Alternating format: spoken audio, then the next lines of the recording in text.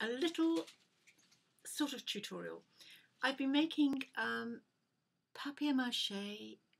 They can be a brooch or a pendant or even a ring. I mean, that's probably too big, but a little less. I've been making it out of the usual thing, which is the air-dried papier-mâché clay, and then I've been soaking it in resin, so it's quite hard. I've just painted it with sepia ink, and I've gilded it with not 24 karat gold leaf, but just a gold dyed aluminium leaf, and also this stuff, which is a shiny gold foil, which is lovely because you just rub it on the surface and scratch it in, and you get this fantastic golden effect, just shimmers in the cracks. Now it's dried, and what I need to do is strengthen it, and I found this incredible stuff, everyone knows about it I suppose, called Milliput. Sounds like it's come out of Gulliver's Travels, doesn't it? Anyhow, you mix it in two parts. There's a dull white and a white, so you mix it in equal parts until it resembles this.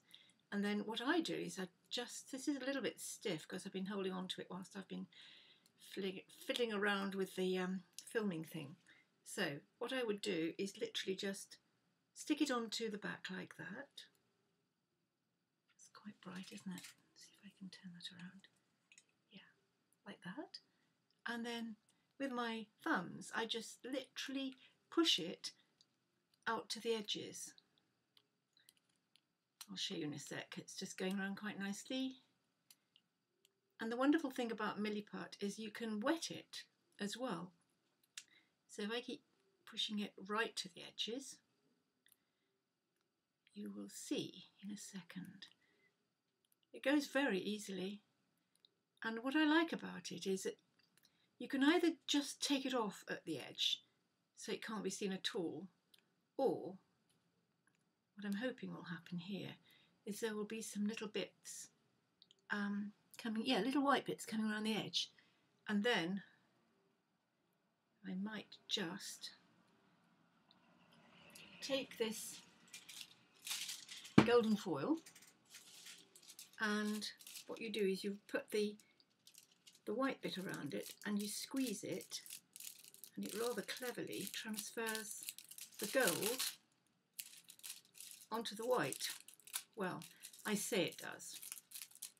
In actual fact, it's been quite resistant. Here we go. Yes, it's beginning to work a bit better now. Just needs a bit more persuasion.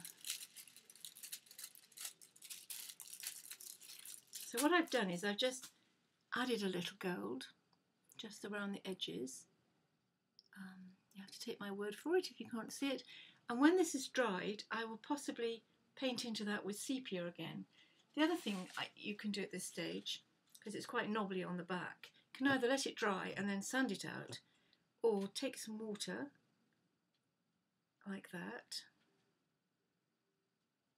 Could use a sponge actually, a bit of sponge, and just do that. Although I have to say I think it works better using one's fingers, because you can feel where it's going and smooth it out quite easily. In any case, I quite like a sort of knobbly effect. So then I leave it to dry, and I'll come back to that in a little while. I've been making lots of moulds recently using siligum, yeah, that blue epoxy, and I'll show you how these have been developing. I've got a lovely old ammonite which I made into a mould, and I've got my sort of kiln is full of things there which I'll show you shortly. Chaos reigns in my little studio. See you again soon. Okay, bye.